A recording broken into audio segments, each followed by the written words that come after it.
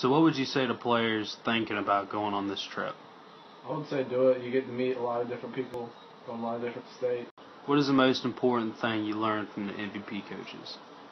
Coach Harry taught me that academics are way more important than athletics. Describe the feeling of watching the College World Series. It was definitely exciting, and as a player, one day I'll be at the bottom of that dog pile.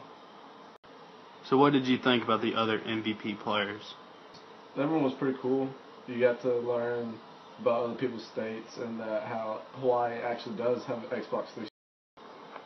So what was your favorite thing about going to Omaha? I got to play different people, different location, different kinds of competition.